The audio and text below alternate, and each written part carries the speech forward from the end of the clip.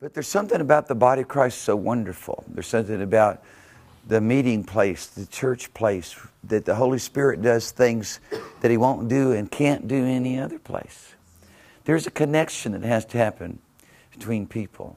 And, you know, we live in a time now where more people interact with the world around them in an isolated, you know, virtual reality on the internet or whatever else.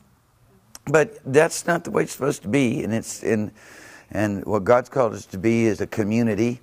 He's called us to be a big, happy family. He's called us to come to a place where we honor our parents, we honor the authorities that the Lord placed in our life, so that we can profit from that kind of community, that kind of family, that kind of interaction.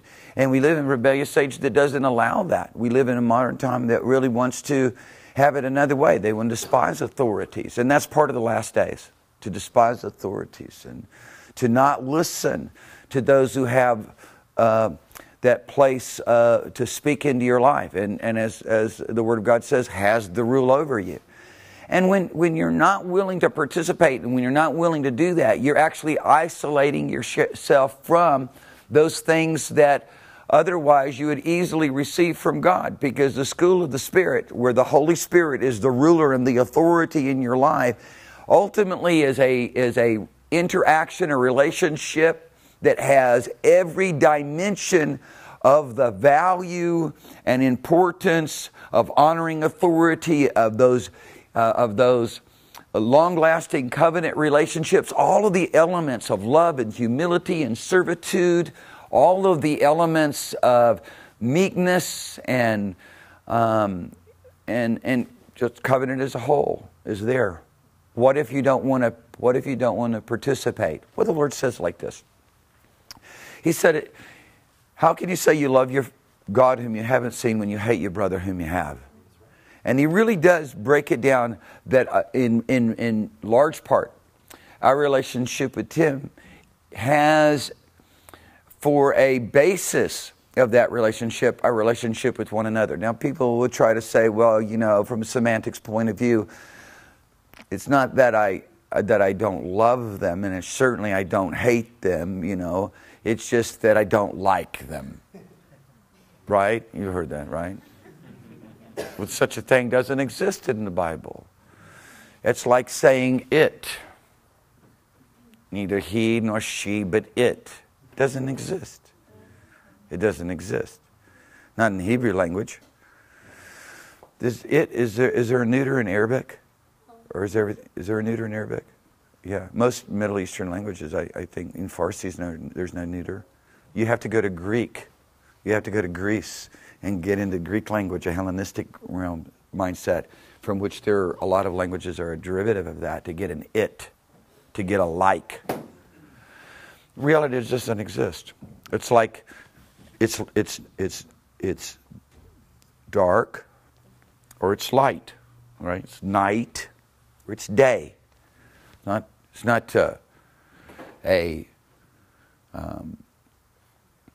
not a mixture of the two. It just doesn't exist.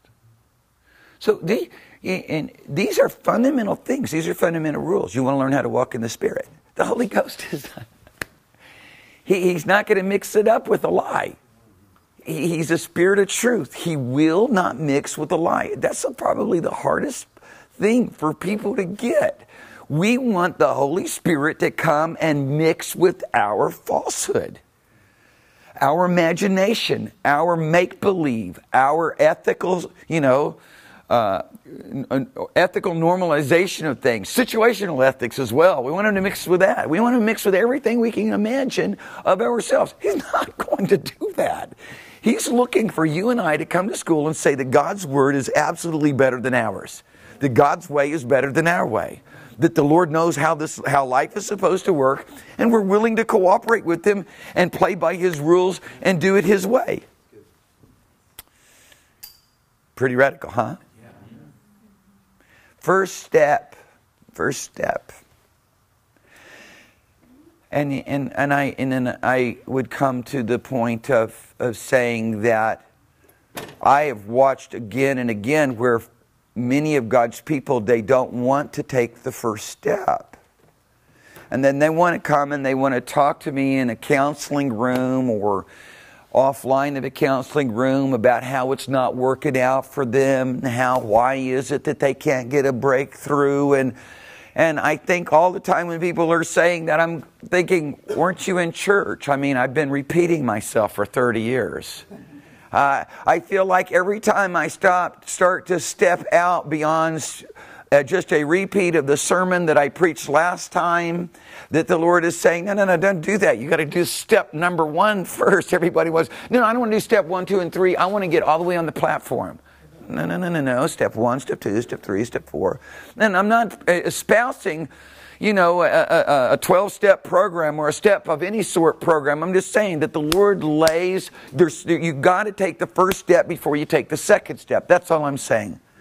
Okay, and we want to, ultimately, we want to create a little bit of God. Well, I really like this, all these things that the Lord is saying, but, and I really like a lot of this of what the preacher's saying, but I also believe it needs to be this way as well. But when you bring this way as well in, it's not even in the Bible. It's the classic situation of arguing with God from silence. And in other words, the Bible didn't speak it, right? I was just, talking to my friends here on the front row, and they were asking me about a very elusive verse of Scripture in the Bible. And they said, well, who is this person? I said, well, and they said, well, so-and-so said it was this person. I said, well, reality of it is, the Bible defines the framework to tell us who this person is. And if we say it's anyone else, then we're arguing from silence, because we would rather go with the imaginative concept of an elusive Scripture than what we already know, the given factors of it. Okay? We do that in so many different areas of life. And so now you're wondering what we're talking about. And we're talking about the young man who had basically his cloak taken off of him and he ran away naked, right? And some people say this one and it's that one and it's the other person. Well, it could have been this one and that one and the other person, because from the Bible we understand that Jesus was with his 12 apostles, and that's all. We know of no one else there. And at that moment in time, those would have been the only ones there that were part of Jesus' community. So, and then we can then bring other elements into that to help us understand who that is. But, what we do is we take a lot of personal opinions and personal beliefs and personal ideas and personal wishes and personal ambitions and personal wants, and we try to integrate the Bible into that. We try to get Father to agree with that. We hopefully somehow get the Holy Spirit to come on board through some persuasive argument. But maybe we don't even go that far. Maybe we don't even talk to the Holy Spirit and say, well, Holy Spirit, I know that this isn't in the Word of God, and it's not the truth of the Word of God, and that I do recognize that you don't do anything other than truth, and that really all that you're going to be doing in my life is already described by the Word of God, but I would like to convince you that you should also allow me to do these other things. And if we went through all of that, perhaps we would stop midstream and go, I really shouldn't be trying to convince God that what I want is something He should approve of. I should be rather about the process of coming to learn what it is He knows. Because He already knows everything I know, and I don't know even a fraction of what He knows, but He's come here to show me everything that He knows.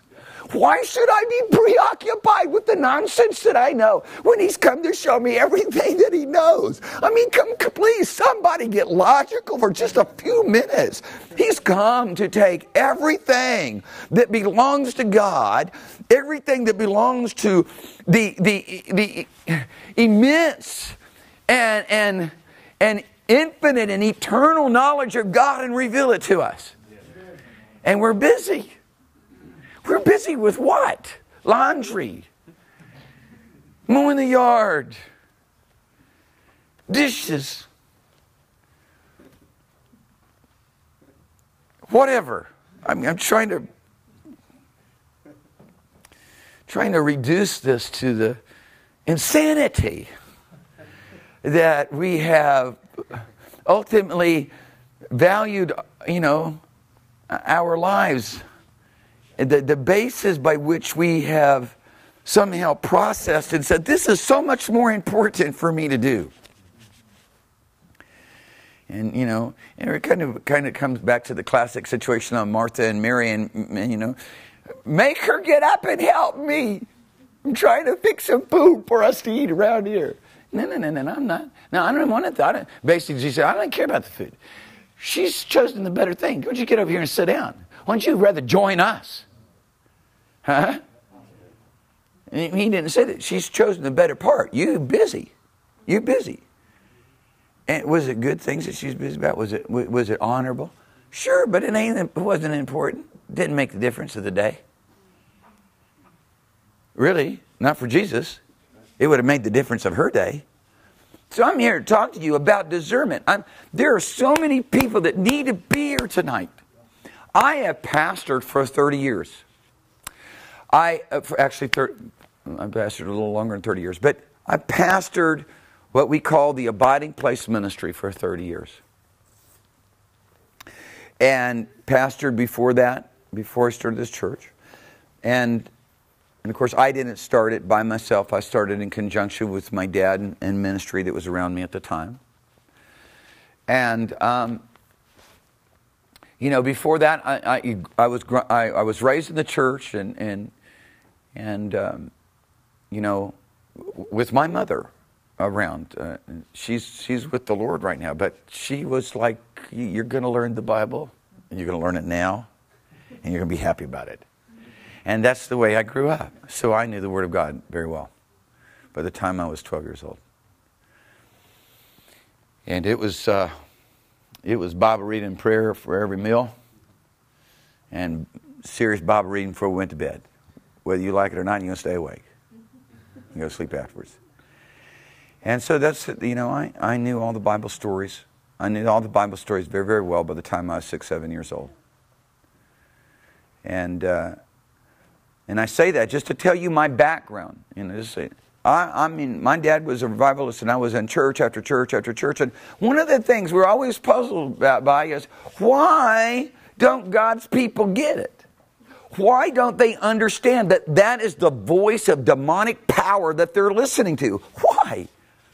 And I not only heard that in my house, around all the preachers that sat around our dinner table, but I heard it everywhere else I would go. I would hear preachers and pastors and evangelists and other ministers lamenting. Why don't God's people get it? This is not difficult. Why do they listen to the voice of a demonic realm that makes them sad, discouraged, disappointed, overwhelmed, feel like running away?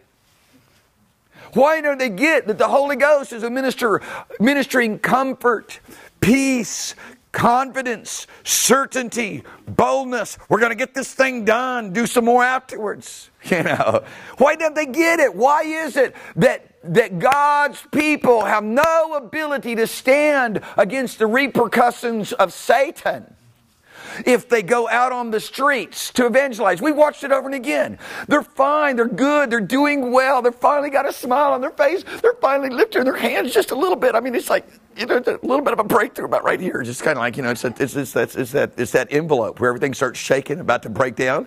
So you got to come back off the envelope. You know what I'm saying? But they, you know, they're finally got a smile on the hands about, you know, half mass. And now we're going to get them to go out on the street. And they go out on the street. And if you do that, they don't have ability to stand against the repercussions of Satan. Because he gets up in your face, you in my territory. And he says it in unique ways that makes people feel like their life is devastated and things are falling apart and, you know, being overwhelmed and no one loves them, no one likes them. They're going to the wrong church now for sure. We watched it over and again.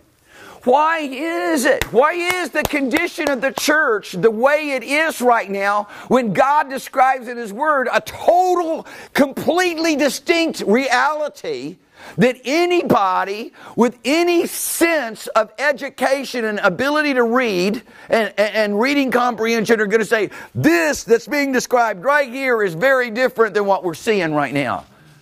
And then in that mix and in that milieu of things, here you've got this, it's like the children of Israel walking around the wilderness. Instead of we walking around the wilderness, we walking around the church.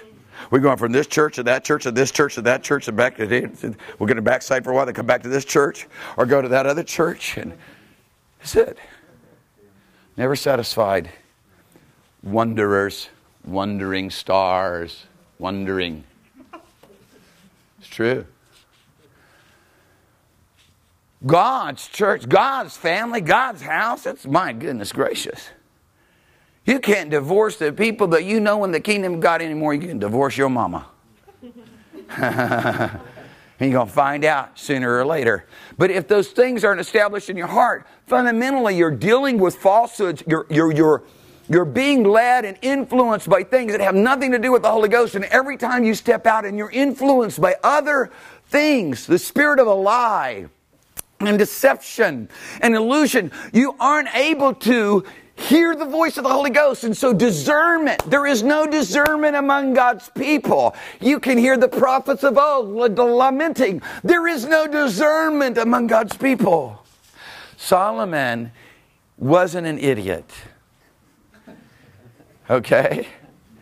He was a very good genetics, a very good lineage. He was a smart guy who from a very young age was being educated and skilled in the best of the best that was available in Israel, because his dad was not only king, his dad was rich. And not only was he king and not only was rich, everybody had to obey him. And so, therefore, he found the best tutors that he could find for his son, Solomon, whom God had revealed to him would be king. Right? Getting him ready to lead God's people. And now Solomon is so ready to lead God's people. He's so equipped. He's so prepared. He's so vested. His father vested him with riches and vested him with wealth and vested him with authority and vested him with great counselors all around him and mighty men around him.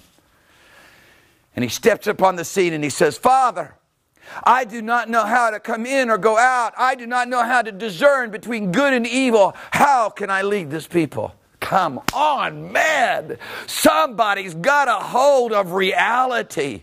That all your academics and all your education and all your insight and all your understanding and all of your knowledge will get you nowhere. You can't do anything. But yet we don't get that because we lack knowledge. We act like the knowledge of God. We lack understanding, which sees the whole picture put together. After that, you have the knowledge of God. We lack wisdom, which gives us the divine insight. And God, the Holy Spirit, said, I'm here for you. I want to show you I am the spirit of wisdom. I am the spirit of knowledge. I am the spirit of understanding. I am the spirit of counsel. I am the spirit of might. I am the spirit of the fear of the Lord. I have understanding. I have counsel. I have strength. When you go and you start reading through Proverbs, I pray that you'll understand that if you want to come into discernment, the discerning of spirits is my goal to take you. I want to take you to discerning of spirits. You will not be able to discern spirits until you're able to stop listening to and responding to voices of darkness. Because they were not identified. Because they were not identified. Because I'm talking about things that make you sad, things that make you feel bad about yourself, things that make you feel like a failure, things that make you feel like discouraged, disappointed, everything that belongs to sadness, mourning, everything that belongs to strife, envy, criticism, all that stuff is from a demonic realm. And too many people do not identify it. I was sitting in church on Wednesday night. I'm preaching something that is so key to stepping over into the realms of divine glory. And there is all of this opposition coming at me saying, ain't nobody ready for this. They just want you to tell them how good they are and how good they're doing now. Hey, look, kindergarten's over. I'm going to go, nursery's done. We out of nursery now. And anybody that's this age that wants to go back to nursery and be cuddled, you got a problem. Those days are over. Praise God. I would never want to be, I want nobody cuddling me. You know what I'm saying? I don't need crackers. And we have an age now where everybody really, you can see what people want. They flock to it by the masses. Go and look. You can see what they want. They're there. They're showing up by the 30,000, 40,000, 50,000. And someone just tells them, oh, you're just doing so good. And it's all working out just perfectly for you. And we should all be so happy because we got so much and we're doing so well. No, we're not. It's time out. What planet are you on? What is your standard of truth? Where are you coming from? Is your standard of truth the Word of God? Is what you want the will of the Father? Is the known will of the Father? Are you telling me now that you're saying we're doing so well because you've evaluated the will of the Father and the standard of God, and we are a superimposable action of that activity? No. Because then you're looking at the fullness of the measure of the maturity of the ministry of Jesus. Then you're looking at everybody happy, full of the Holy Ghost. Everybody prophesying. I know what's going on right now, at this moment in time. These are the last days. It shall come to pass in the last days, saith God, I'll pour out my Spirit upon all flesh, and ye shall prophesy.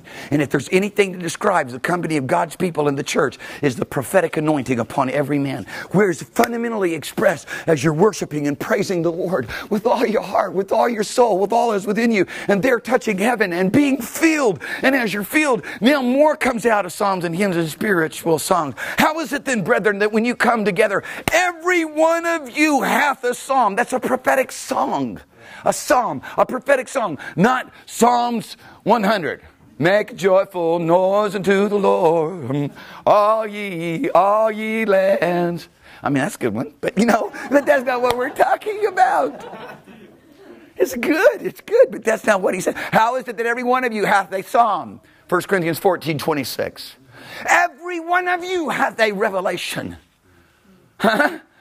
Then it's something about your cat or your dog or your house or your car or your vacation or what you're going to do and when you get a promotion. It's a revelation of who Jesus is and what God's plan for us and what the next move is and what the next event in the kingdom of God is and the sign of the one of the miracles that God wants to do.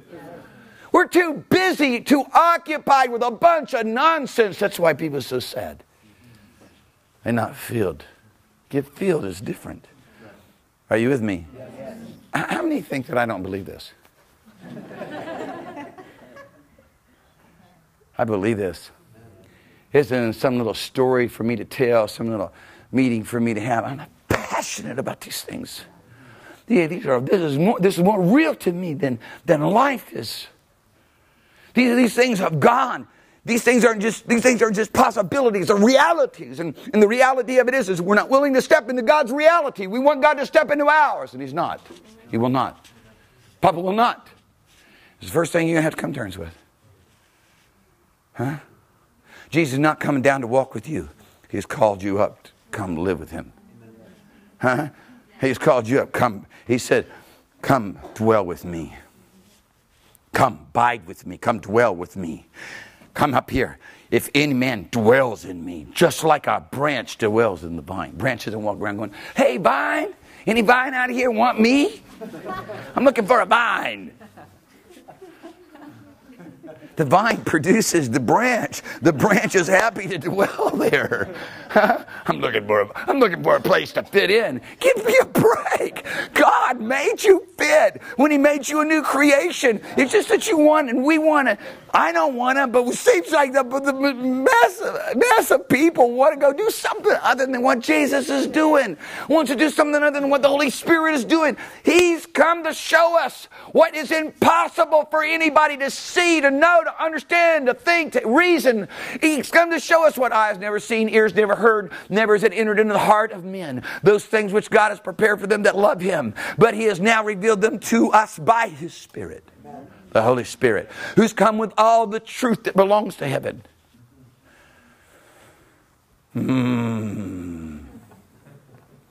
People, you just got to realize when we begin to step out and do the things that belong to the kingdom of God, the repercussions against that, against the truth. Satan hates the anointing. He hates the Word. Satan hates God. He hates Jesus Christ. He hates the Holy Spirit. He hates anyone who's going to bring that powerful, mighty, wonder-working power of the name of Jesus. And He will do. He knows you. He knows your grandfather, your great-grandfather, your great-great-grandfather, all your grandmothers. He knows every brother, every sister, every aunt, every uncle, every family member. He knows everything about you. He knows your weaknesses, every dimension of your life. Huh? He knows where you've opened up the door and allowed Satan in. He knows where you've listened and come under his influence. He just basically goes right there and he sticks his finger right in it and says, you're going to obey me. You're going to listen to me. We want you to be able to have the ability to discern good and evil. I'm going to read a verse of scripture to you here in Hebrews. Let me get my Bible so everybody knows I'm reading the Bible. Hebrews chapter 5, verse 14. I had some preachers one day. I was standing in a meeting in a pastor's conference. And I was quoted, the power and the anointing of God was so strong on me. Because I had to have, because the opposition was amazing. See, opposition against the truth, against me, in foreign environments, had no impact on me. Whether it's church, doesn't matter. No impact on me. In my own church, where people are supposed to be submitted and connected to God, it's the same as resisting and saying no to the Holy Ghost. Shuts everything down. Then I've got a battle to speak even a single word. And people, if they could just realize they're not fighting against men, they're not resisting men, they're not arguing with men. People can argue really loud silently. Right? Silent disapproval. Silent disagreement. It's against God, the Holy Ghost. How are you ever going to be taught by Him? How are you going to ever welcome Him who is so gentle, who's so sweet, who's so unimposing? He would be like a dove. Huh? How are you going to walk around with a dove on your shoulder? Very carefully. Huh? Are you with me? He's that way. He's so gentle. Huh? He's not going, and then put in combination that, he's not ever mixing, he's so sacred, he's never mixing with nothing profane. Add to that, he's not mixing with any falsehood, no lie. He's not mixing with sadness. He's not going to be there. God, the Holy Ghost, will not be there in your sadness. Or in your sorrow. He will not mix with it. He will not find any of His influence there. None. He will call you out into the joy. He'll call you out. You stood in the sorrow and sadness, you're in the darkness. People go, yeah, I'm not going back over there no more. He said God wasn't going to be with me when I'm sad. Yeah, I'm going to say it again. God's got to be with you there. He's got to be with you. He's not going to be mixed up with you. He's going to call you out of your sadness and your sorrow. He says, come on over here into the joy. You make a choice. I'm going to sit over here in my sorrow, my sadness, or I'm going to get up and I'm going to move over there into that joy. People always ask me, what do I got to do to step into this realm of divine power where everyone hath the psalm and everyone hath the revelation, everyone hath the doctrine, everyone hath the tongue, everyone has an interpretation. Go read it for yourself. That's the church. You want to know what church I'm looking for? You know what church I want to be a part of? The one that Jesus described. The one God, the Holy Ghost, did everywhere Paul went. And so he described it. And he took an example of one of the worst churches he could find. One of the weakest churches he could find. Let's just use Corinthian. Church over there at Corinth as a model. Huh? And they had it going on, man. The manifestation of the Spirit was happening in every person's life there. Praise God. Don't you want it? Don't you want that?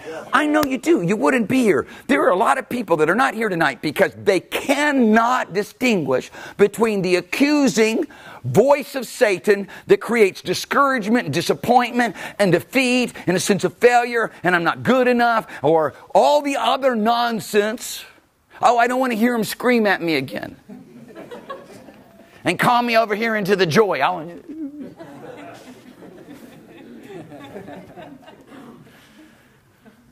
want to hear somebody tell me to get up, start advancing the kingdom. I want somebody to get up here and baby powder my pew for me because things are a little uncomfortable. It needs to be softer.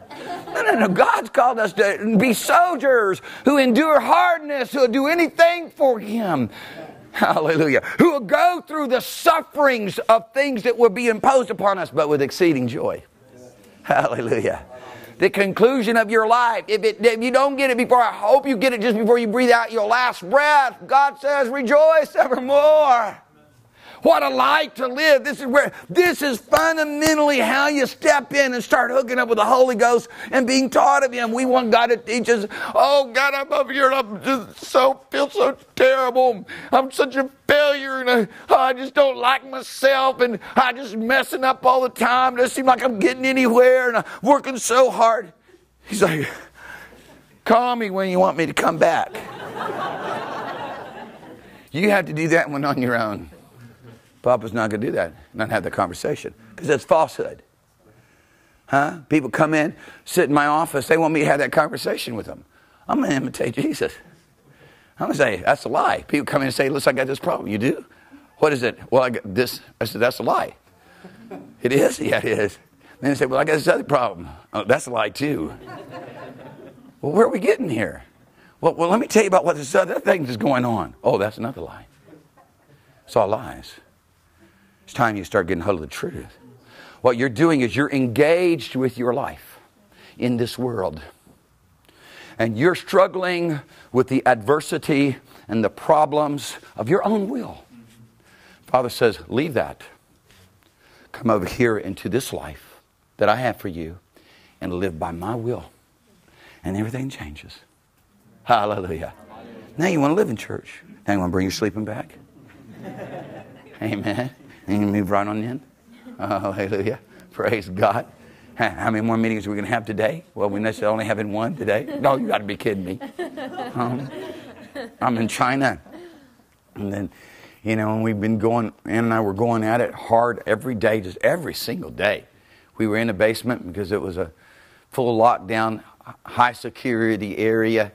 Everybody in there was going to go to prison if they were caught again. They'd be going because they've been to prison before. And we've been ministering for at least 3 or 4 days and had been ministering, 10 to 14 hours because nobody wants to leave. And so that morning, it was about 11 o'clock and, they started at 5 in the morning. And I told them I just wouldn't be able to operate if I got up at 5. But I'd meet them down there at 7. They start at 5 in prayer because they get up and pray 5 in the morning. 5 every morning. The whole of China, Church of China does, as I understand it. That's what's been told to me. And so I get down there at 7. They've all been praying. And so I said, it's like about 11 o'clock or something like that. And I was going wide open, 7-Eleven, just going at it. Just signs, wonders, miracles. We're going to do this thing.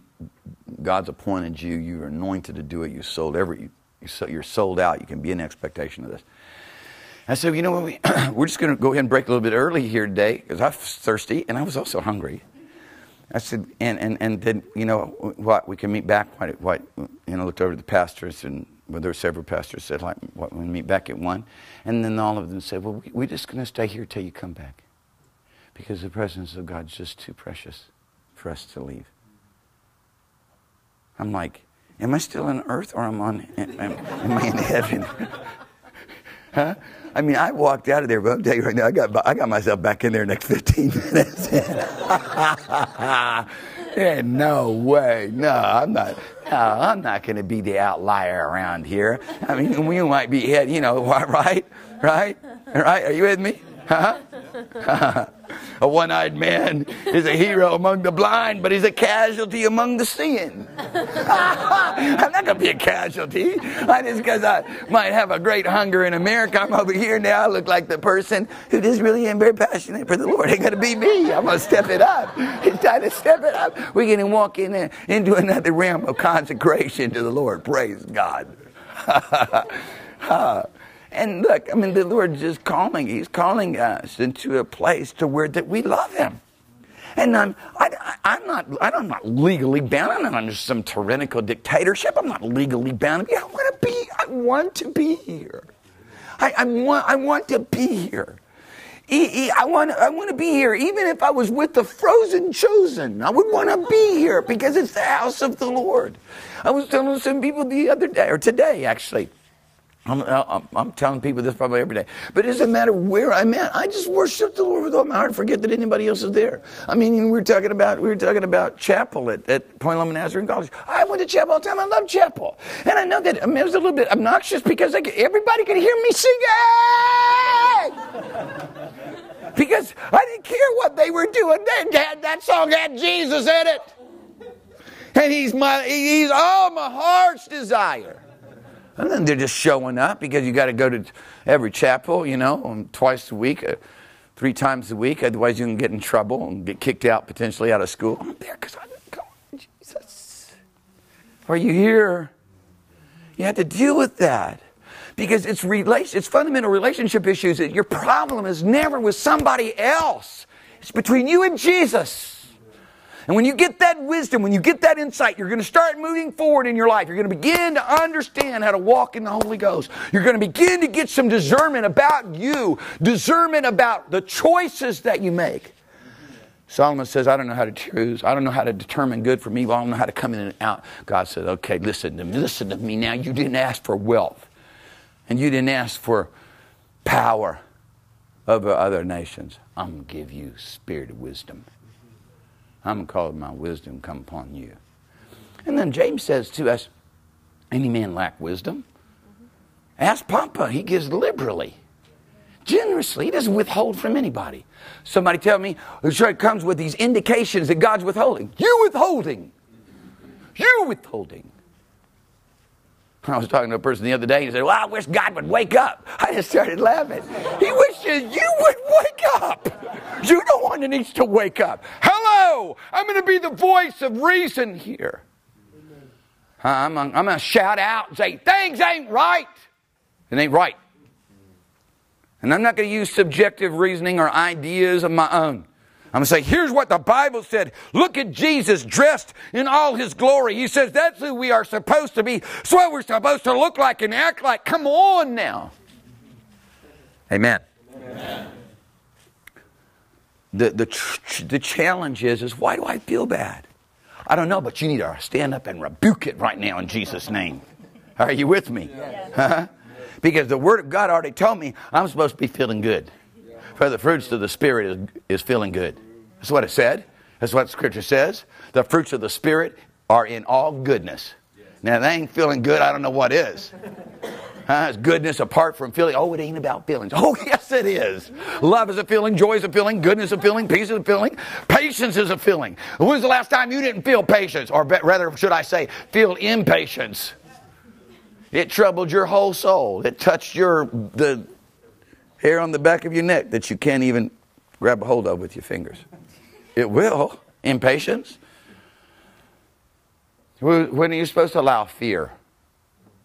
When are you supposed to allow discouragement? When are you supposed to allow things coming out of your mouth that are evil? That are evil on the level of saying, I'm not important.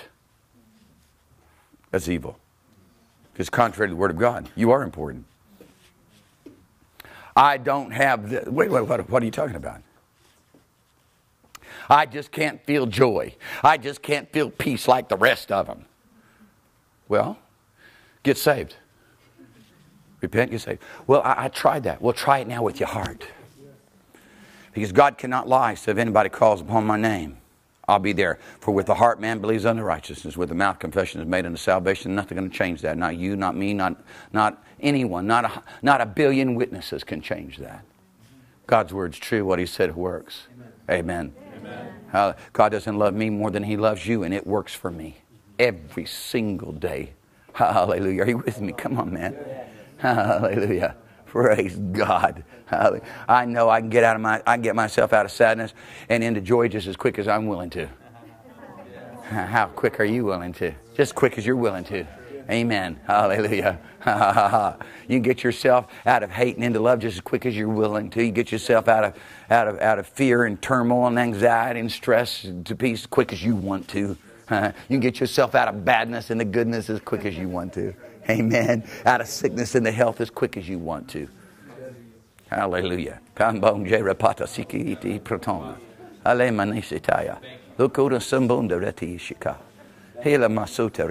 Somebody got a Bible I can look at? That I don't need a super magnifying glass to be able to see the.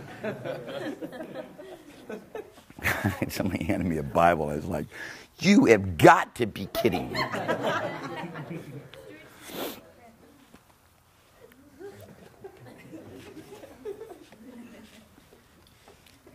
Somebody said, well, Moses' eyes wasn't dim. Yeah, but his font wasn't 7 point either.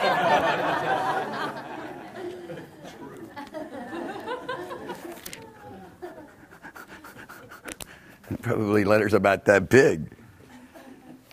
It's a pretty big character to chisel into rock. You know. Praise God. Now, what time is it now? Because I don't want to go too late. Okay, I got a bit more time because I'm trying to keep this to an hour. If you would grab a hold of what I've just told you, if you take a hold of it, you would easily step into the gifts of the Spirit. And especially one of the most important gifts of the Spirit, gift of discerning of spirits.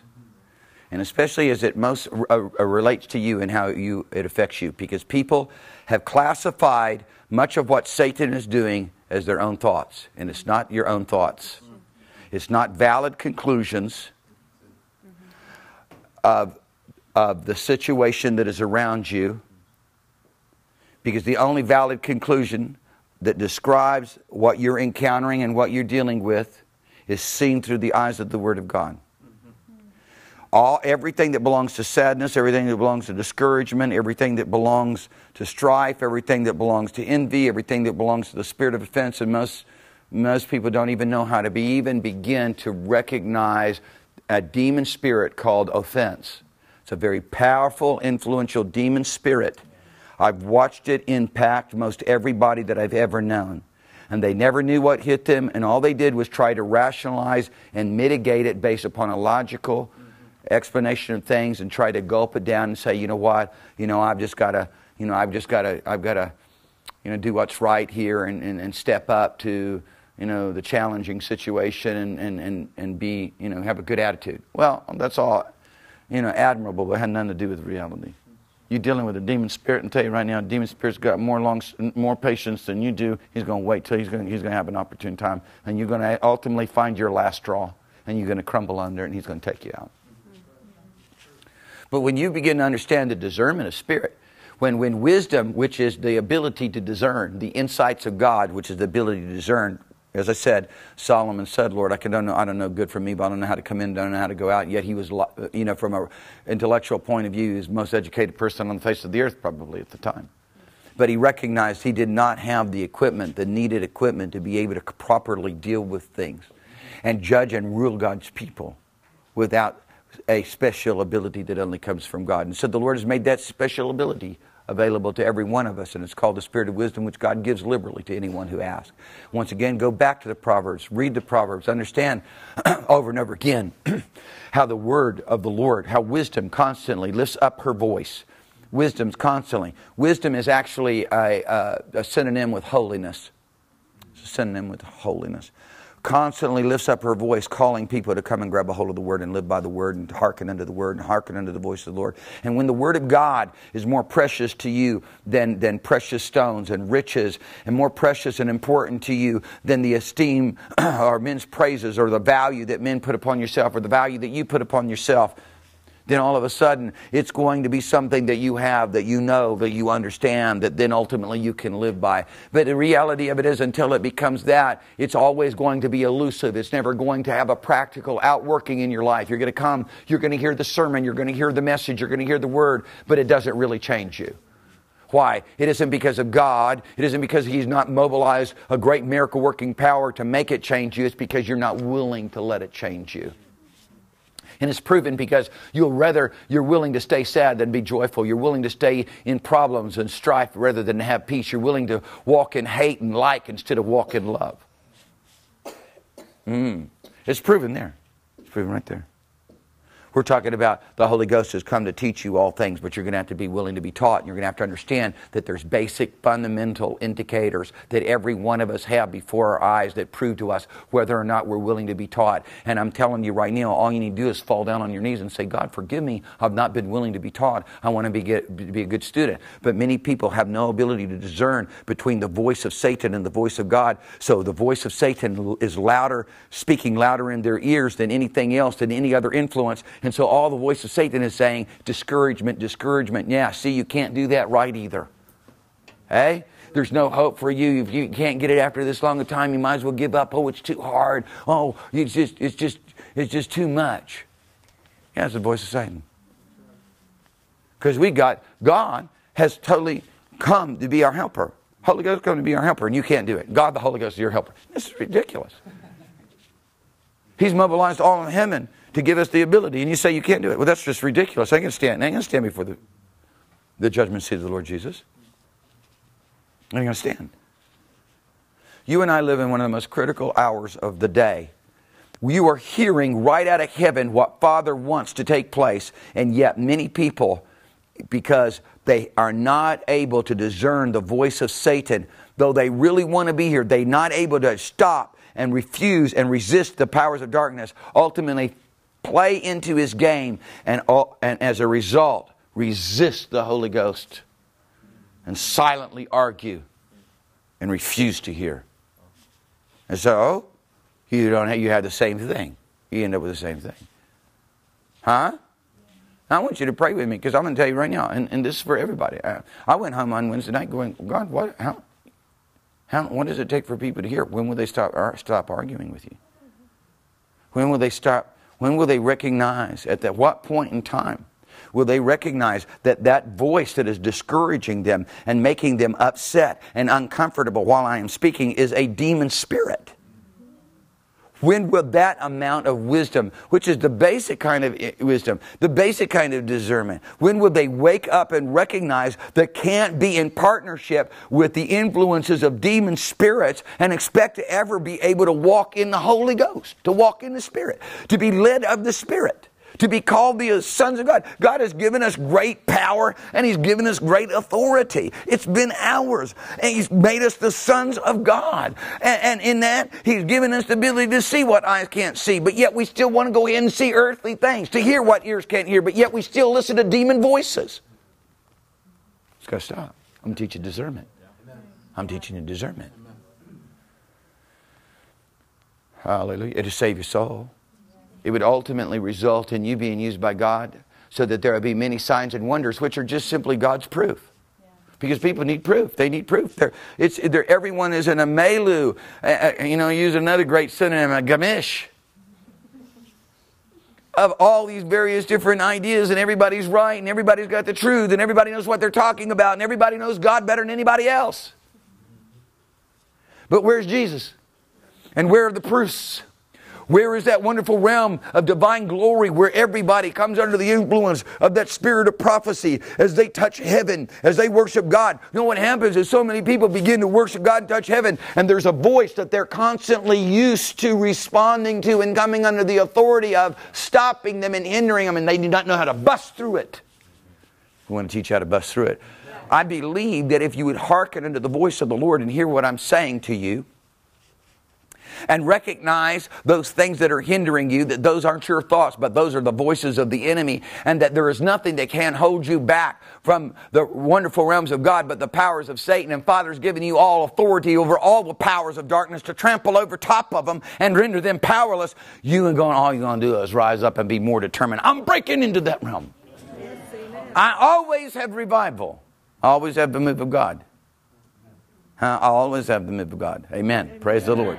Because I discovered that you can always have the move of God. And therefore, I've just, it's available all the time. Now that I've discovered it, I know it's available all the time, so I'm going to have it all the time. Yes. I'm in my living room, in my car, at the church, wherever I'm at. Amen. No matter what is happening, no matter where we're going through, praise God. I was telling Manuel that when I got arrested in Egypt, the guy that was with me, that took me into that part of Egypt, it was Alexandria, Egypt, and it was the backwoods of the edge of town where the worst part of town. I mean, goodness gracious.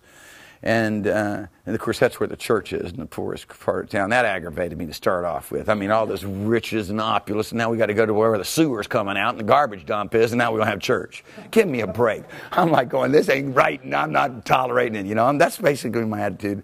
God moved in such an incredible way in those meetings, and this guy that was with me, bless his heart, he said, I'll never leave you now, I'll never forsake you. It doesn't matter what happens, I'm going to stand with you. And of course, he spoke Arabic, and I didn't speak Arabic. I mean, my Arabic was very minimal, And at any rate, here comes the secret police, and he's gone.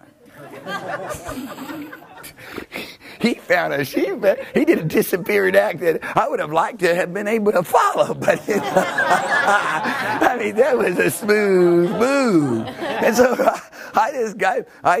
basically, I didn't even really know what was going on. He knew what was going on. I didn't even get a hello, a warning, run, nothing.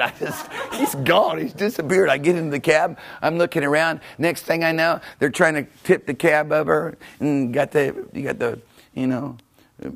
the gun slapping the front end of the windshield, and the taxi cab driver is crying like a baby. He's like, we're in trouble. And the car's doing this thing right here, man. Hey, man, I'm telling you right now, I'm over here in the realms of divine glory. I'm over here in the because nothing can change what I have. I'm in the heavenly realm. I'm in charge. They're not in charge. They're out there playing games. Hey, stop it! Stop it! Right now. So basically, all I had was English. I didn't have Arabic. But they got it, and they stopped it because authority came out of my mouth. I'm in charge. I'm not being pushed around. You don't even know who you're messing with. Let me see your passport. I got a better passport for you than that. Of course, by that time I realized that in a Middle East nation, whoever yells the loudest wins the argument. It's not fisticuffs, it's a voice exercise. And praise God. I mean, there just doesn't matter where you're at. It doesn't matter what's going on. There is a realm of heaven that nothing can intimidate you. Nothing can stop you.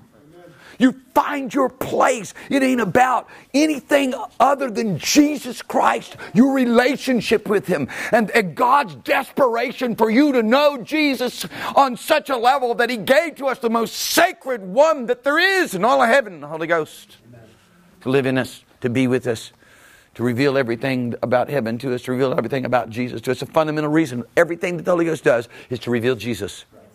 And every activity is to reveal Jesus, and Jesus is revealed through the demonstration of prophecy, through the demonstration of revelation, through the demonstration of the prophetic song. How is it that every one of you, I'm going to say it again, how is it that every one of you have a psalm, a prophetic song? How is it that every one of you have the revelation, insight now into the things of heaven that weren't revealed before to you personally, and maybe even to the congregation in which you're in? How is it that everyone, not some of you, a few of you, just the pastor?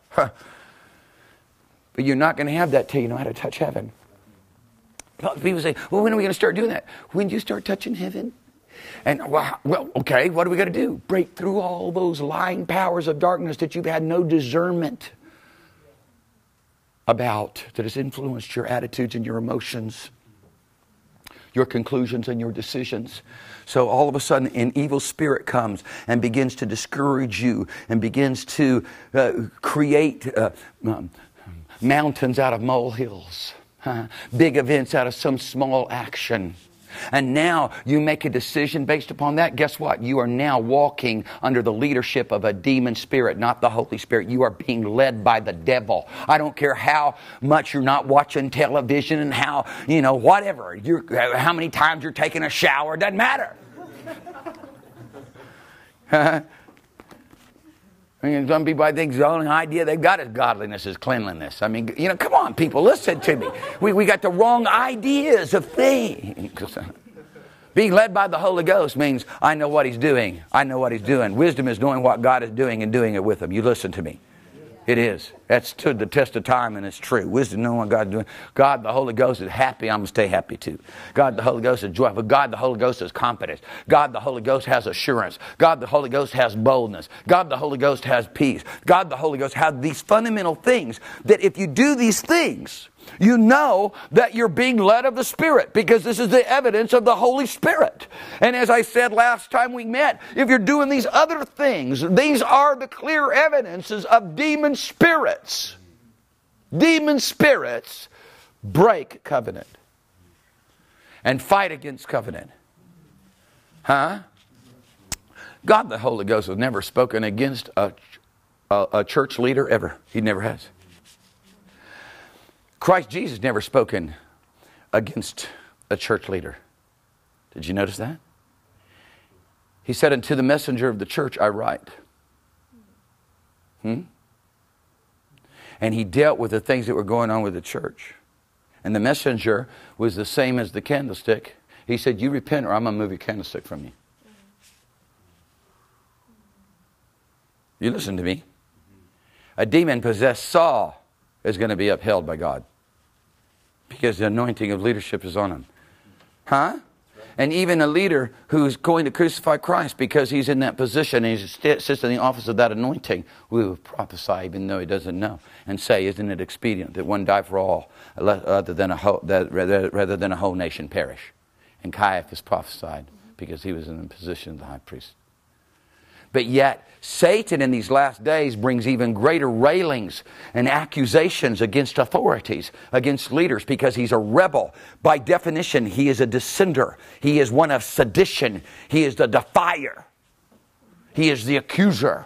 He is the slanderer. That is the voice of a demon spirit. People do not have in the churches, do not have by and large the ability to discern evil spirits on the most gross and apparent level. How are you going to ever get anywhere else? It's always going to be a mixture. And if you don't have discernment of spirits, you're not going to walk in the word of knowledge. It's going to be polluted. This is a key. It's a key. And the reason it's a key is it's broken open for us just a little bit more here to help you understand that it is a key. Discernment is a key. Here in Hebrews chapter 4 and verse 14. But strong meat belongs to them that are of full age, those who are matured. And how did they mature? By reason that they have their senses exercised to discern good and evil. How you mature? Because you got your senses matured enough, you're able to discern good and evil. You're able to discern the influence of an evil spirit fundamentally, because this is where it all comes down to. This is the least common denominator on every single thing. This is where it ultimately, finally finds all of its similarity and commonality. What Satan in the demonic realm is doing through his craft and treachery, and what God the Holy Ghost in His grace and mercy is doing in His long-suffering, pleading with the church to step over into the manifest person of Jesus Christ to live out that divine realm of glory. Now, God's going to, for you to ever walk in discernment, get this thing right, you're going to have to readjust everything. God has to be number one. You're not going to be led by the Holy Ghost unless God's number one.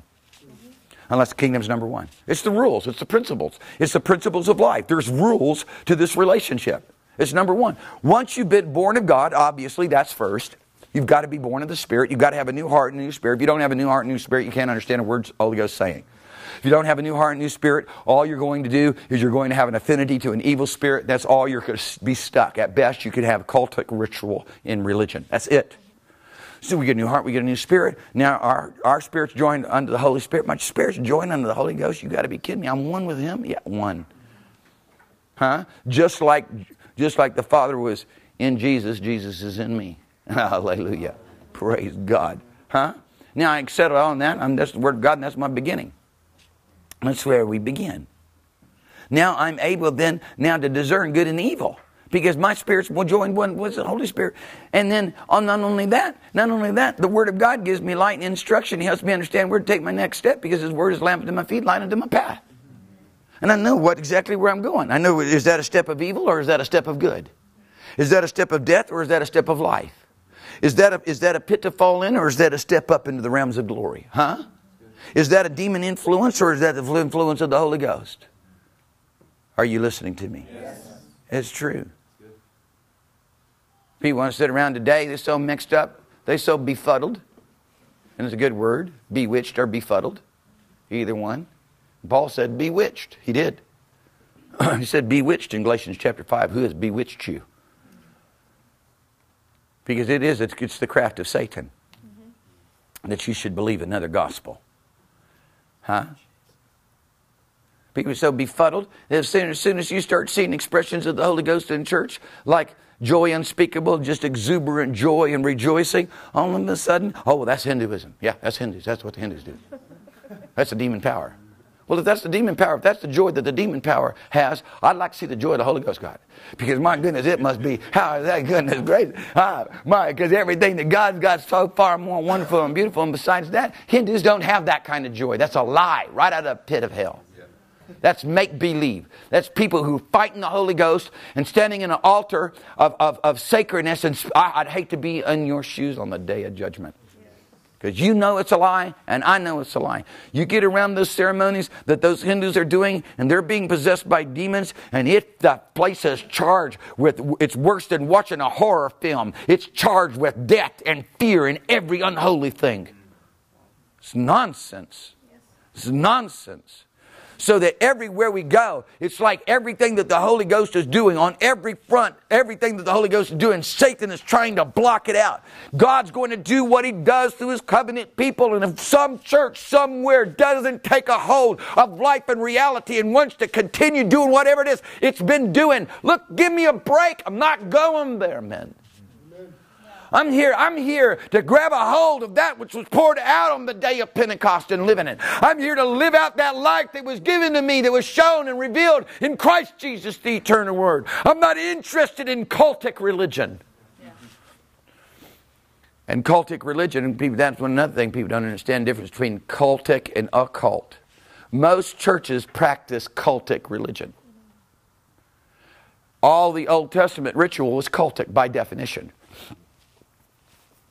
It's going through a practice. It's a form. There's these certain things you do. You approach the altar like this. You do these things. You say these words. And that's what you do every time. Relationship now brings a liberty to interact with the Lord. Hallelujah. Praise God. Huh? My. We don't know whether we're going to sing first or dance first. We don't know whether we're going to preach first or pray first. We don't know whether we're going to take the offering first. Say, I'm not cultic. The only thing you could say that we have as a cultic practice is that we have worship, where we sing. Well, I should say where we sing, because it does not necessarily worship. Because worship is where your whole life becomes an offering, turned in, as it were, vaporized, turned into smoke, goes into heaven. That's worship. Fire comes down upon you, turns the offering into smoke. Amen. That's how worship is defined. It's the complete surrender of all your heart, touching heaven, because all you want is Jesus. You're not thinking about nothing. You're not thinking about the dog, the roast. You're not thinking about the promotion or the demotion. You're not thinking about this or that. You're captivated. Holy Ghost wants to do one thing. He wants to show us Jesus. And when you see Jesus, I'm telling you, you're captivated. You're going to have to understand what you've been doing is not right. You can say all you want to that you're being led by the Holy Ghost. You may say you want to be led. But it's a big difference to wanting to be led and being led. Being led has very definite results, very definite indications and elements associated with it. It is not subjective. It's not arbitrary. It's this one way. When you are led of the Holy Ghost, you see Jesus. You behold Him. You are captivated by Him. There is no other influence in your spirit but love and joy and peace and divine glory and heaven. That's it. Now, people come into the church all the time and they are loaded down with all kinds of emotions and feelings and attitudes and things. And they never get past it. They're imprisoned by it. The demon power has authority over them. They do not have any discernment to recognize it. So there is no will to move past it. This has got to change. This has got to change. This has got to change. You need to talk to people around you. You need to encourage people around you. There is no reason why I should feel the hindrances that I felt in the meetings as I felt on Wednesday night. And as I felt a week ago Sunday. There's no reason I should have to feel that. And as I felt again a week ago Wednesday. It's whole new stuff. I know what the repercussions are from. It's because you've been going out into the street and you've been going into the enemy's territory and you do not know how to stand against his repercussions because you've listened too long to his voice and his influence, and he will lie against the truth and thus create within you an opposition to the anointing. An opposition which can express itself in so many ways in your mind and your thinking, your thoughts and your attitudes. You're going to have to get discernment. The only way you're going to get discernment is you're going to have to grow up. Paul said at full age, he said, grow up. He says, strong meat belongs to those who've grown up. No one who's grown up or thinks they're grown up likes to hear, grow up. Right? That's an insult. You insulted me now. No, I'm not being insulted. I'm like going, come on, Lord. That's what I want. I'm not being insulted. There ain't nothing can insult me coming out of heaven. Nothing insult me from this Word of God. Nothing insult me when I hear somebody by the Spirit with passion calling the church to Jesus Christ, calling the church into a realm of heaven, calling the church into a place of submitting to the Holy Ghost. I'm not going, whoa, it's on the move. Somebody else is talking now too. Somebody else lifting up their voice like a trumpet and has there for their cause the passion and will of the Father. Where's your passion? Where's your will? The Lord says, on that day, there will be many who said that they said, Lord, Lord. They did all these things, but they never did the will of the Father. The most important thing in that message is that the most important thing that you and I do is the will of the Father. The will of the Father is made known right here. He wants Jesus to be glorified. He doesn't want His name profaned anymore. Hallelujah. He doesn't want His church to look like dark shadows. I'm going to say that again. He does not want His church to look like dark shadows. A sequel to another dark movie where everybody's sad and sorrowful and heavy in heart. God said, I will not accept such an offering. People don't know that Satan knows how to ultimately invalidate you. And he knows how to do it perfectly. He knows that all he's got to do is get you murmuring and complaining, and there's nothing that Father is more set against than murmuring and complaining. It wasn't for adultery and fornication that Israel was cut off. It was for murmuring and complaining. Go read Hebrews 3 and 4. Satan knows how to invalidate you before the presence of God and how to bring you into a place of subjugation to Him where He has the right to keep you from that which Jesus purchased for you at Calvary. You decide whether or not He's going to have that right. It fundamentally comes down to discernment. The Lord wants you to be led. Holy Ghost wants you to be led. He's going to lead you through leadership. Does that make any sense to you? Yes. So He gave the apostles, prophets, evangelists, pastors, and teachers. And He says, if you're not going to be led by them, you'll never be led by me. If you rebel against them, you'll rebel against me. So I'm going to try you because I'm going to send the Holy Ghost upon you. But not only the Holy Ghost, I'm going to send fire on you because I'm going to try you. I'm going to prove every man's work of whether it be in God or not. I'm going to try it whether it's going to be wood, stubble, hay, or whether it's gold, silver, and precious things. Come on now. When you can wake up to the reality of what's going on, then all of a sudden you can now step up and begin to participate by being that much more dependent upon the Holy Ghost. I tell the Holy Spirit continually, Lord, you know I can't do anything without you. And Lord, on Wednesday night, you weren't willing because of the people and what was going on in the environment of the church to move. And so what am I supposed to do now? Please don't leave me here by myself. You listen to me now. You listen to me now. I'm going to tell you right now, singularly important to me above everything else is the Holy Spirit. And I don't care, you can have a church full of people and everybody be sitting there with a painted smile like a clown upon their face. Huh? Ain't nothing going to happen in the place. Ain't nothing going to happen in the place. You run everything off that's not right with God, everything that is wrong, and what's going to happen is this. God, the Holy Ghost, is going to show up, and ultimately there will be a great outpouring of His Spirit in the land. So what I'll do is I call the fire of God down on the thing. And I say, Lord, I don't have the ability to know how to sort this thing out. So I call you fire down on it now in Jesus' name. Amen? Amen. And I'm not letting you go. I'm going to grab a hold of you. So I talk like that to the Lord, even in the context of the church, because it's going off in my head. And there He just comes. He just starts moving. I'm here with you. I'm going to knock this thing up. I'm going to knock this thing upside the head. I'll straighten it out. I'll jerk it around. And into the proper position. People say, people sit there and say, oh, well, the anointing's not quite as strong tonight. Yeah, it's because of your attitude. The anointing's not quite as strong tonight because of your attitude. Because you have no discernment. You don't understand. You're allowing wrong influences to touch your attitude. I asked the Lord one time, a long time ago, I asked Him more and more over and over again. I said, Lord, give me a greater anointing than the influence of the opposition. and the Lord had mercy on me because, I was in a situation where, Lord, this opposition is amazing. I'm going to do whatever you want me to do. I'll go wherever you want to go. I'll say whatever you want to say. I'll be whatever you want me to be. I'll be crucified for you. I'll die for you. It doesn't matter. You know I will.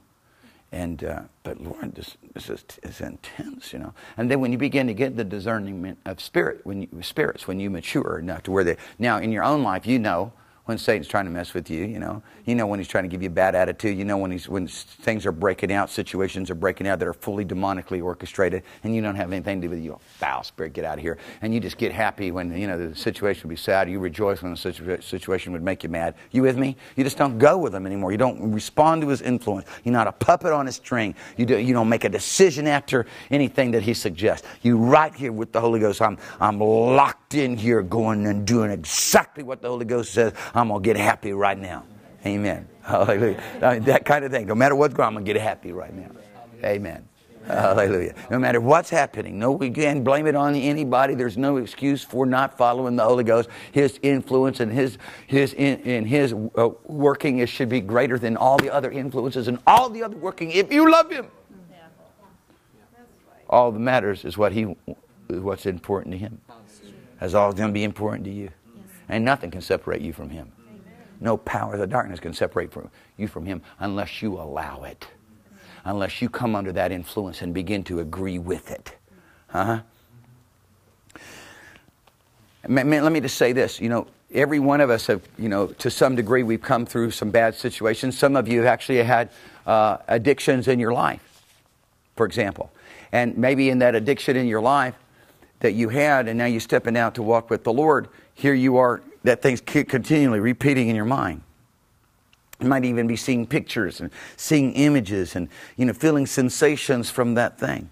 And what you do in faithfulness to God, you resist it steadfast in the faith, and you say, oh God, I don't want that. Lord, I don't want that in my mind. Father, come and help me in the name of Jesus. I plead the blood of Jesus Christ against all these things. Father, I thank you that you wash my mind with the water of your word. I thank you that you strengthen me by your spirit. And you just stay there. And maybe the prayer meeting lasts an hour long. And then you find, wow, all of that suggestion, all of those images, all of those feelings, all those sensations are totally gone.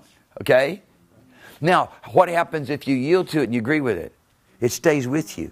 But if you resist it and you're doing what I'm saying, it's going to be totally gone. It's totally gone. And then every time that attack comes, it's less and less and less. I remember people talking to me about, oh man, there's no way I could ever quit smoking cigarettes or never quit doing this, quit doing that. I said, no. In the name of Jesus, I'll break the power of darkness off of you. I'll bind the demon spirit. It goes from me now. It's gone. Now, it's gone. Wow, I'm free. Now, all you got to do is, now when the thing comes back at you, resist it steadfast in faith. Just simply ask the Lord to strengthen you. Simply just take the authority in the name of Jesus and resist it. And don't allow that thought and that emotion and that feeling to stay on you. And then what happens over and over again? Hey, yeah, it keeps getting less and less and less and less. And now, you see them 5-10 years later and you ask them, hey, how's things been going with that problem you had? What problem? What are you talking about? Remember that thing that was so big you couldn't have an insurmountable problem? Oh, you mean that? Well, I haven't thought of it for years. Yeah, that's the way it all works. That's the way it all works. Well, the more subtle ones, we keep agreeing with them. We keep agreeing with them because they aren't quite as overt.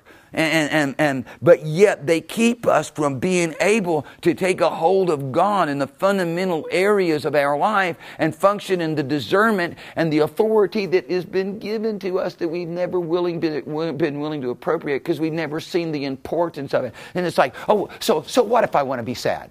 So what, you saying God doesn't love me because I want to be sad? Well, with that attitude, I'm saying that absolutely. I mean, He loves you like He loves the world, but He doesn't love you like your best friend because He's not your best friend. You want Him to accommodate what you want. You want the Holy Ghost to come mixed with your lie and your deception and your emotion. God's not going to do it. He's calling you out of it. He's not in there with you in it. Huh? Where were you? This popular belief is, there was two sets of sand, there were two sets of prints in the sand, and they became one. I asked the Lord what happened to that one. The other one, I was carrying it. No, I wasn't. Now, it's a voluntary agreement of your will, and He ain't walking around down here on this earth. You walking around up in heaven. Amen.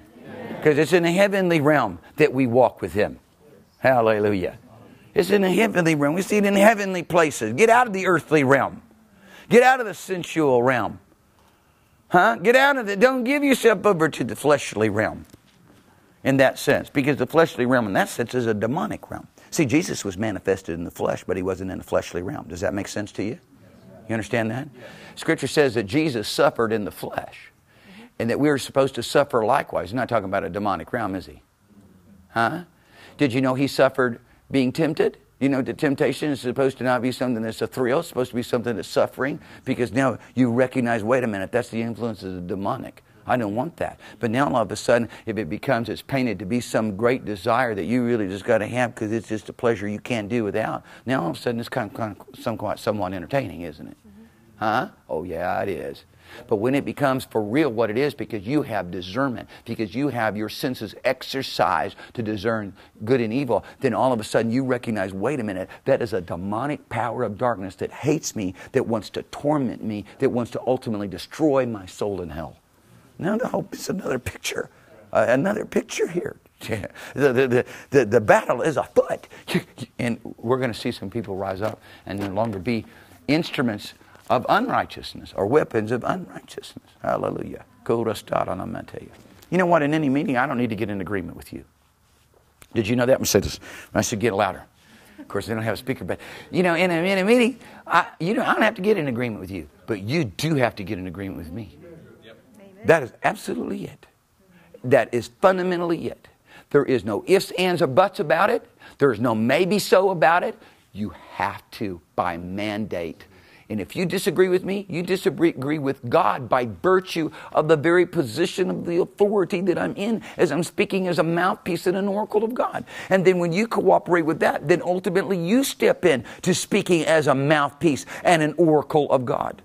But if you don't submit to that process and you're not going to submit to nothing, then how are you going to get promoted into the things of God as a rebel? Because God, the Holy Ghost, has nothing to do with rebellion or dissension or sedition or strife or envy or evil speakings. Even if it's evil speaking, if it's an evil thought, an evil speaking against someone as a thought, you need to deal with it like you should, with authority and intensity before it's manifested as an action, because every action begins as a thought. Yeah. Those thoughts aren't just about experience. Now, we know that God retains something, a distinction in the difference between good and evil. And He said, it's mine, and Adam, you can't have it. You're over there in just a good land. You're good, everything's good. Huh? Everything's pure, everything's holy. Satan was able to deceive this Adam and Eve. Huh? And I like to say Chava in the Hebrew language, which means the mother of all living. Just to make the point clear. Ain't no evolution and a couple different family lines. Amen. Amen. Hallelujah. Praise God. Yes, and at that time it was okay for a brother and a sister to get married. And that wasn't situational ethics. So take that and figure that one out. Amen. Hallelujah. Don't strain too hard because God's right every time. Don't try to make God wrong because you don't understand it, because we do that all the time. Try and make God wrong. I'm bringing that up. Only one reason. I just want to pull that one trigger on you. Hallelujah. Right? Here we are all sitting in here, and then everybody just let their hands begin to get full of joy. Hallelujah. Just look, how quickly does it take you to get a smile?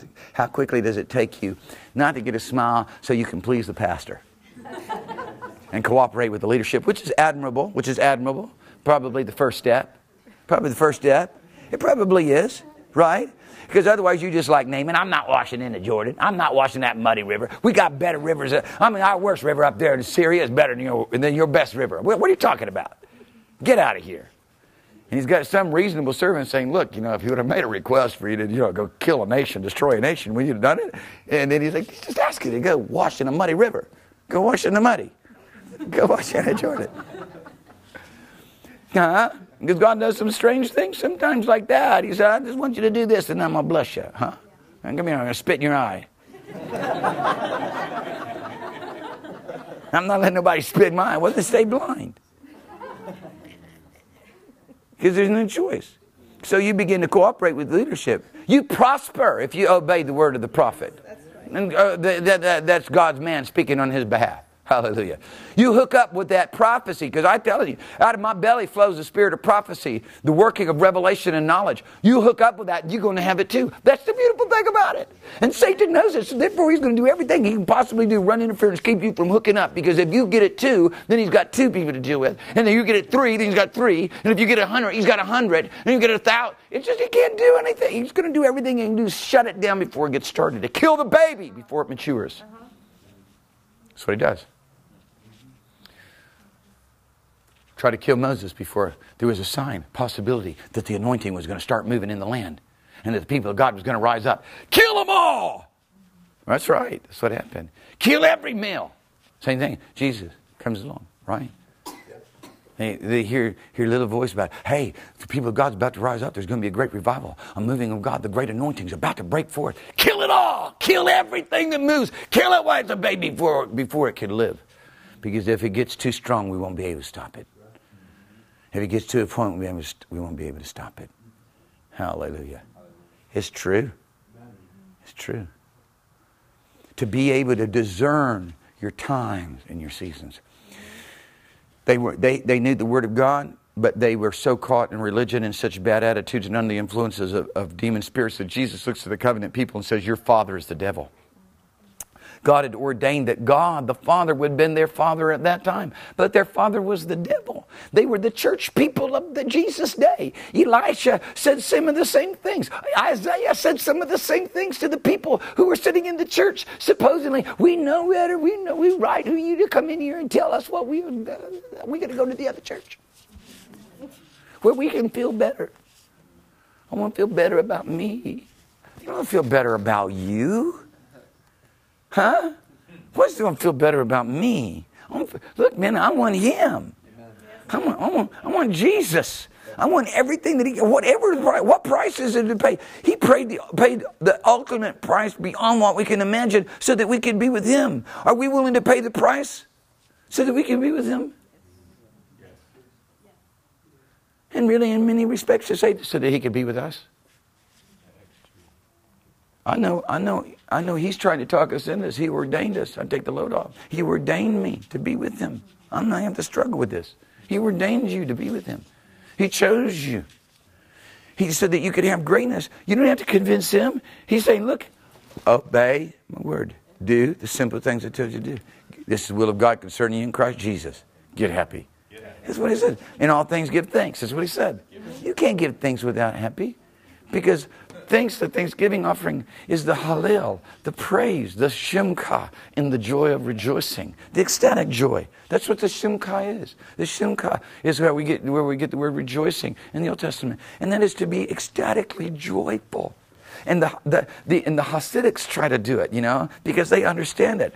And the Hasidics are the people who are supposed to be the modern day Haradim. And so they go after it, man. They try to get themselves all worked up with the joy, and they get all ecstatic, try to dance around and get all happy. But it's all out of a human effort. There's a realm of the Holy Ghost that says, okay, I'm going to do this for you right now, but you've got to be willing. You have to be willing. You have to say, I'm not willing to be as I'm not willing to be in that state. I'm willing to do the will of the Father. And as soon as you do and you lay hold on that, there maybe it's a simple act of obedience.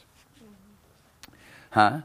Then there is a divine realm that comes. And so if all of a sudden I just said, yield to that divine realm, get happy right now, begin to joy and rejoice, and you simply know how to yield to that divine realm, step over into that wonderful place of peace, which peace comes with it, step over in that wonderful realm of love, which love comes with it. Now all of your problems, all of your insecurities, all the things that were there, they all gone because you caught up into heaven. You don't even remember what was wrong with you in earth, earthly realm. Huh? And now you're all rejoicing, you're all happy and caught away. You should be able to feel that right now just by me saying it. Some people can, some people can't. It's based on how you receive. Yeah. It's all about on how you receive. You listen to me right now. It has to do with the level of your spiritual ability to discern. It has all to do with how much you yield to the Holy Ghost and don't yield to the Holy Ghost. How much, because the more you yield to Him, the easier it is to yield to Him.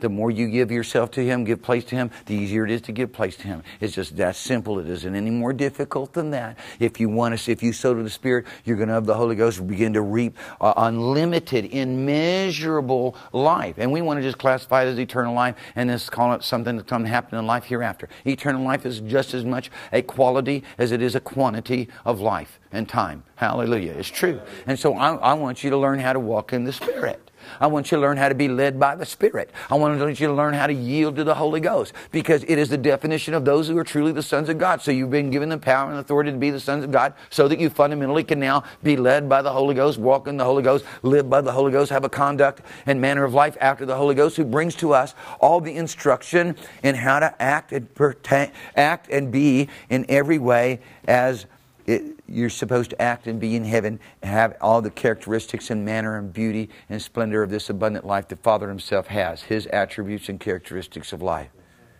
Hallelujah. So here you are in that place right now, because I'm there right now. You connected with me. You got to be there too. Huh? Yes. That's right. Isn't that true? If you were holding my hand and I jumped in the water, would you be in the water too? Yes, you would be in the water too. You would be. If I was standing on a cliff and you were holding my hand, we go some places we go swimming. When the water's flowing really nice and it's getting deep, and if you're holding my hand on the cliff, I'm not going to let you go. If you said you're jumping in with me, I'm going to jump. You're going to be in the water. You're not going to be up on the cliff. You'll be in the water with me. If you connected with me, you're going to feel what I feel. Now you have to deal with, well, why can't I get connected? And it doesn't really have anything to do with me personally. It's just connecting with that person who stands in the office of speaking on behalf of the Father, the mouthpiece of the Lord Jesus Christ. So it doesn't matter whether I'm here or that other church or in that other nation or in that other situation. I'm just connected. I spent so much time studying the Word of God, knowing the Word of God. I would go into many situations with other ministries, and they would be saying things that I knew that's just men's doctrine and nothing to do with the Bible. But you know what I did? I just categorized that and put it aside, and I don't let that hinder me, because I know I'm supposed to keep the unity of the peace and the bond. I know I'm supposed to keep the unity of peace and the bond of love. Unity of the Spirit and the bond of peace. I'm supposed to keep the unity of peace and bond of love too. Okay? So listen, I just say I'm staying right there. I'm not going to get over here and start thinking, oh, well, I don't agree with that, because all I'm going to do is I'm going to isolate myself. I'm going to lose connectivity. I'm not going to be willing to go with them because I've somehow invalidated them. No, I'm going to stay with them. I'm going to stay hooked up. I'm going to just set that aside. Man, I feel the anointing. I'm going to stay right here over here with the anointing, because none of us know what we're talking about. Only God knows what He's talking about anyways. He wants us to be able to have the fruit of the Spirit. He didn't say the fruit of the Spirit is to be able to quote Scripture. He didn't say that. He didn't say the fruit of the Spirit is to be able to understand every doctrine accurately. He didn't say that. He said the fruit of the Spirit is love and joy and peace and goodness, hallelujah, and all these wonderful things that are quality of life stuff. We're not asking you to do great and crazy things. We're asking you to do simple, beautiful things. Amen. Amen. Nobody should have a problem with. And so I'm just going to back up. I want to read this, and then I'm going to close, because I'll probably run out of time. I'm trying to talk. I'm trying to talk at double speed so I can get twice as much done in the same amount of time.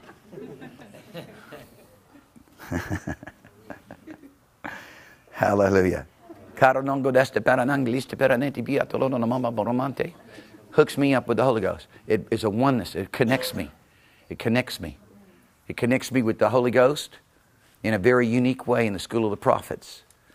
It connects God's people together. It brings God's people together. The manifestation of the Spirit actually produces unity. causes unity. And in fact, in 1 Corinthians chapter 7, 1 Corinthians chapter 12, verse 7, the scripture says, manifestation of the Spirit is given to every one or every person to bring us together. I know it said in King James, to profit withal, but the Greek language literally says to bring us together. It hooks us up with the same language. Now we speak with one new tongue, one new language. Hallelujah. And none of us know what we're talking about, but God the Holy Ghost does. And that's a very good thing. And out of our belly flows this realm of divine influence that we're not governing. I'm governing. I can govern to some degree and should govern always what's saying that coming out of my mouth. Right? And I can tell you that when I begin to speak by the Spirit, with words that you can understand, many times I'm not governing that. It's God the Holy Ghost. Is Papa saying. Not to say that I don't get a couple words in edgewise, because I do from time to time. I get my opinion in there. Huh? And sometimes I'll get overwhelmed by, certain situations and say, look, this is ridiculous or whatever.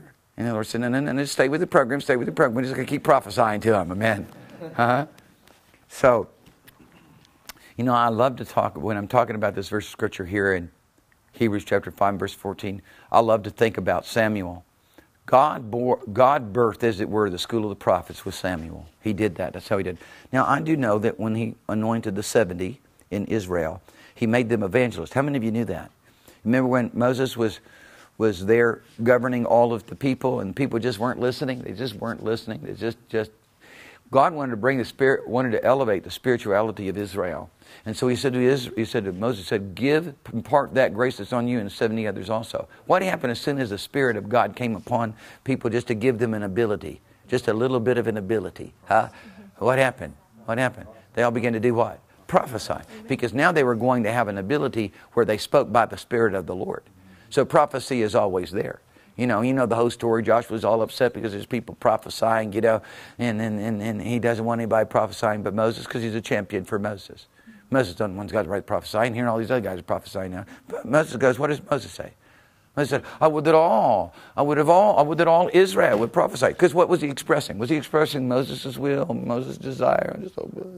He's telling what God wants of his people. And so the prophet said, in the last days shall come to pass, I'll pour out my Spirit upon all flesh, and then you shall all prophesy.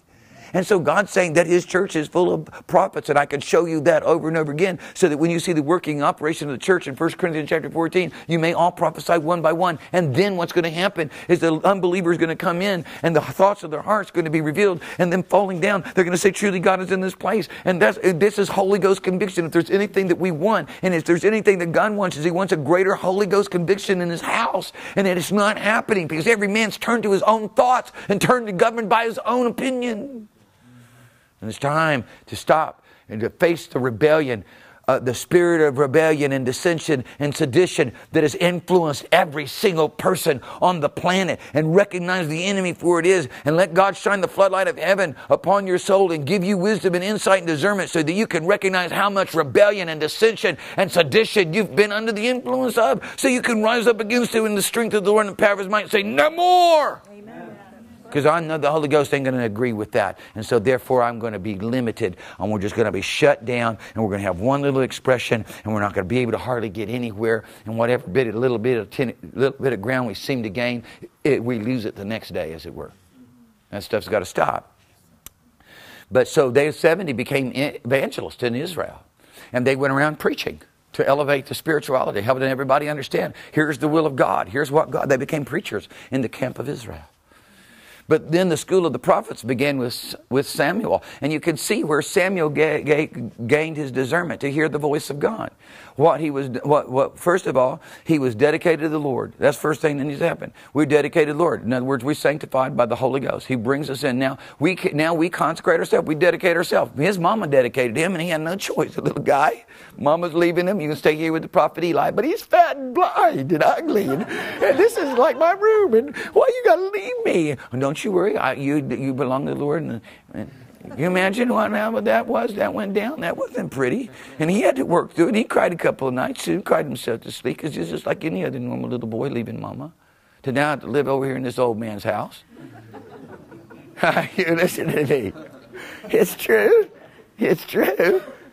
But he found himself a place and comfortable he got there, slaying in the holies of holies. My goodness. That's where his bedroom was, in the holy place, just outside the holies of holies, because it was his job to make sure that the light didn't go out. And it's the ministry of the revelation of the Word of God. And he learned there to prophesy as he gave himself to the Word of God, to knowing the will of the Father. And he became a man like no other man had ever been in that office. And out of that office sprang up the Elijah. Out of that office sprang up all of the great prophets that we then read about and are blessed by. And when we look here, we recognize that there's a dedication and consecration that each one of us must have to God. We're going to have to quit living by our own word and start living by His word. We're going to have to conform into our own ideas and make believing and making up as we go. And start getting disciplined about saying, this is how I live and this alone is how I live in this realm of the influence of the Holy Spirit. And it's not subjective. I know just what it looks like. And I'm going to start where I know and understand. And then God's going to take me, because I'm willing to start where I know and understand, like joy and peace and love and goodness, and walking in this place of agreement and humility and meekness. Oh, you know what? I know there's been people, I've seen people, I've known people, the men of God. They had great humility before the Lord, but they were not meek. They had a great humility before the Lord. But for one reason or the other, they were disagreeable. And always held them back. They had great calling of God, but they were just disagreeable. There was that problem of dissension. And we just going to have to say, well, I'm going to have every part of my life conformed to the Lord. So I'm going to finish this. So many things to say, but start with what you know. Start with what the Holy Ghost has been telling you. Amen. Amen. Practice this. Check yourself throughout the day and say, is it still there? Hold it there. Pray in the Holy Ghost till the joy comes. Pray in the Holy Ghost when the joy comes, the love's there and the peace is there too. When the joy is a little bit more overt. When you're happy, the joy of the Lord is there. The joy of the Lord be strength. Is there anything wrong with joy? Is there any law against joy? You can only have so much joy. If you get too much joy, then that's wrong. Against these things there are no what? Laws. Hallelujah. Oh, mighty God.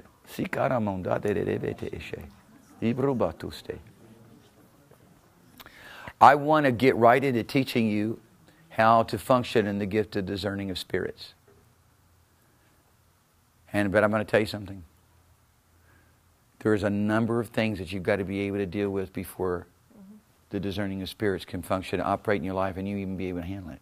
Imagine you're having problems loving people right now, and now as it stands, and you don't even know nothing. Now all of a sudden you know something, and you go, oh no, they did that. Right? So, not understanding how to walk in the love of God cause you to get the discerning of spirits would cause you to separate from people. Well, I'm not hanging out with them no more. I thought they were better than that. Well, Jesus is hanging out with you, and He knows everything about you. So you're going to have to get over in there in that love. You're going to have to learn how to you're going to have to learn how to walk in mercy and grace. Hallelujah. See, the foundation has to be laid. There has to be the right principles and right reactions and right attitudes in our life fundamentally first before the Lord can go ahead and add those things that He's desperate to give to us. You understand?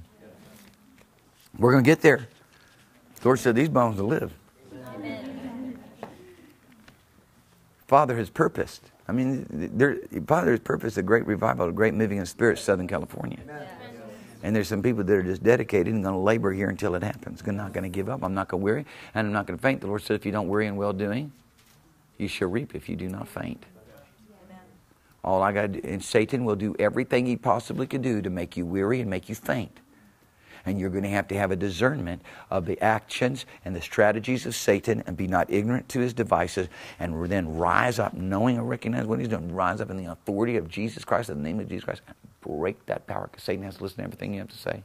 You can cast out every devil that exists. Everyone. Amen. Amen. Praise God. Says poor Paul, isn't Paul? He says, for when the time had come that you should be teachers, you are in need Did someone teach you again what is the first principles of those things which God has spoken? First principles. So he's going to say, you don't have your foundation's not right. You're not allowing the first things in your life to have its place, and that's why the rest of it's not working. Your love life's not right. That's why faith's not working. In other words, huh? For everyone, he says, and you need the first principles of the oracles of God, or those things which the Lord has spoken, and are become such as need milk and not strong meat. He says, for everyone that uses milk is unskillful in the word of righteousness. For he is a baby. And he basically talking about not having really truly been drawn from the breast. So he's a little bit tougher than I am about, I'm tired of doing nursery ministries. Are you with me? He just said it a different way. He got a little bit more graphic. Are you with me? Are you listening to me? Come on, because why? There's a passion on the inside of us. We weren't born with it, not into this life by our parents. We were born with it by the Spirit of the living God. Father put a mandate on us. And he said, this is where the church has got to go. This is what I purpose you to do. You do it. You go after it. You understand me. I do not have to agree with you, but you have to agree with me. And any leader that God has placed in a church, they do not have to agree with you. You have to agree with them. You have to. Because that's the way it works. And I hope that doesn't need a whole lot more explanation so you can figure it out. Are you with me? I know you are. He really brings it down to how skillful are you in the Word? How much do you understand about what the Word of God is describing to you and telling you? Really, how much are you willing to live by the Word? Amen. Amen. Because if you'll live by it, if you'll be skillful in the Word, through the use of it, through the use of the Word, see the use of it, you will have your senses exercised to discern good and evil. And that's going to put you in a whole new place and dimension of being able to properly deal with your adversary, the devil. Huh? They put a blindfold on little Anna the other day to do the pin the tail on the donkey. And that's all she talks about. She went into shock. Blindfold. Not good. She's like, why is this supposed to be fun? I can't see nothing. And she's just devastated. She's just like devastated. She wakes up in the middle of the night, blindfold. She's going to try to sing me happy birthday the other morning, and she's going blindfold. It's tough to have a blindfold on, and you're in the battle, and you got a blindfold on, and you're just getting pulverated, just smacked upside the head because you don't know where it's coming from. Bang, pulverized, bam, from the back, from the front, every area. You got a blindfold off. Can I take your blindfold off you? Would like to take that blindfold off of you. Would you let's take that blindfold off of you? We'd like to take that blindfold off of you, so you can see what's coming at you. Because you can't duck, man, when you can't see it coming at you. You can't stop the devices of the enemy when you've been willing, to allow him to do his deceptive work against you. Just get right. Can I make it real simple for you? Make it real simple for you. Get right over here into loving Jesus, to where you love him so much there ain't nothing more important to you than him. Holy Ghost is going to get right in the big middle of that.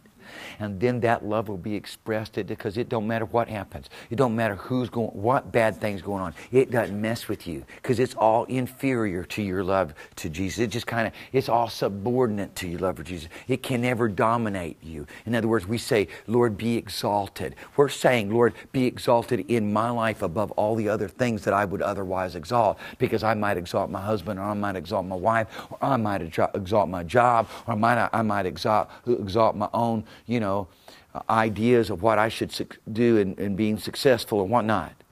And then all of a sudden, that's going to impact the way I worship on Sunday morning and Sunday night. When I stand in the congregation, you're standing in a different place. You need to understand that you're treading upon the holy ground when you come into the church. You're going to have to be willing. You have to be willing to change. Some of you just need to be healed. There are many people that need to be healed.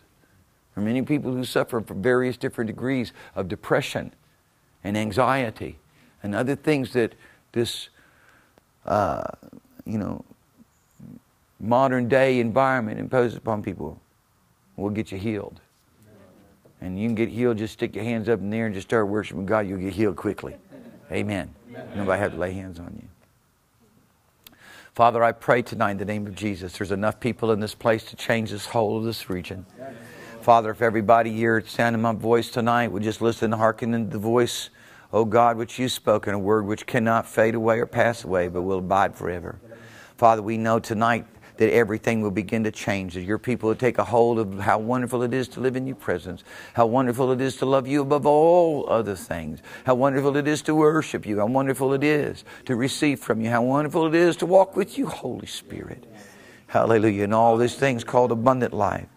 Father, I pray now in the name of Jesus that each person would allow you, Holy Spirit, to rule them. That everyone will have it clearly defined in their mind what it looks like and what it means for you to be ruling them. The beauty of their demeanor, the beauty of their attitude, the beauty of their interaction, the pleasantness of their nature, the kindness of their behavior will rule over you, so that everything that they do in their conduct in their life will have the sweet aroma of your divine presence. In Jesus' name. Amen.